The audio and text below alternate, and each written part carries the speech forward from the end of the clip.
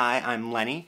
In this video, I'm going to discuss the film The Vast of Night, which was released in 2019. It's rated PG-13 and has the runtime of 1 hour and 29 minutes. Since this is a mystery film, a suspenseful thriller, this is going to be a non-spoiler review. The movie begins inside a living room, I believe within the same time period that the movie takes place, which is in the 1950s.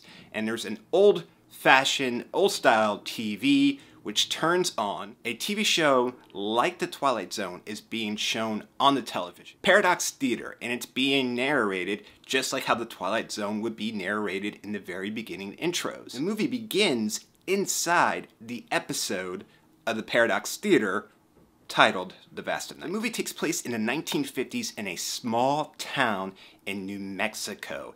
It's nighttime and the movie begins at the high school gym where everyone is going to be going to watch the boys' high school basketball team play a game. Since there's not much going on within this small desert town, everyone goes to the game as a source of entertainment. This is where we meet Everett Sloan, who is a night DJ for the local radio station called WOTW, and his 16-year-old friend Faye Crocker, who is a telephone switchboard operator.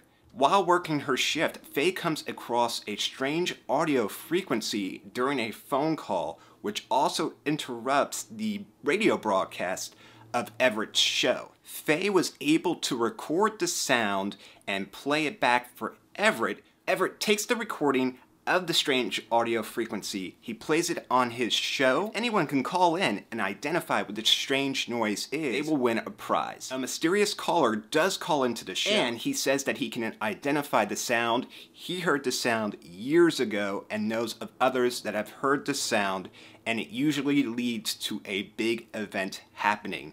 A big event that causes things to be completely different. That phone call leads Faye and Everett on a course that is going to change their lives forever. Rating The Vast of Night on a scale of 1 to 10, with 10 being the best score that I could get, I would give it a 7. It is a very well done film. I found the film to be very surprisingly tense, suspenseful.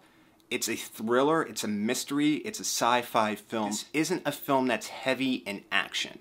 So I wouldn't expect a lot of explosions. The very first 15 to 20 minutes of the film were very boring for me, and I was a little worried that I was going to tune out. I highly recommend it. It's definitely worth checking out.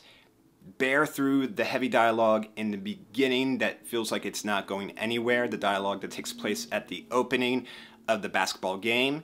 And if you can make it through that, you're going to be in for a hell of a ride. We have now come to the interactive part of this video.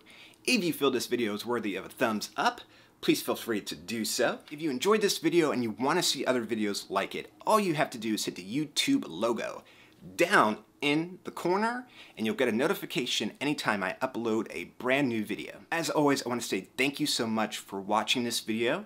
Thank you for your time. Thank you for allowing me the opportunity to talk about these things that I'm passionate about.